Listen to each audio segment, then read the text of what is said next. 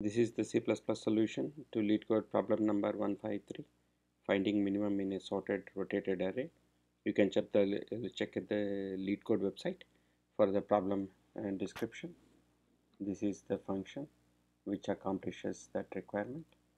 We are given the input array, set up left equals to 0 and right equals to the max element in the vector, while left is less than right. This is sort of like a binary search.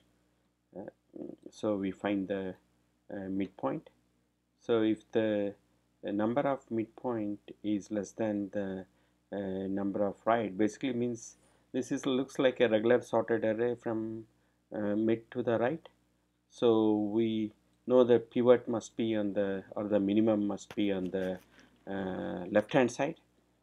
So we set the right equals to mid, else we basically set the mid equals to left equals to mid plus 1. So we keep continuing until this condition does not hold anymore, and so the minimum element will be nums left.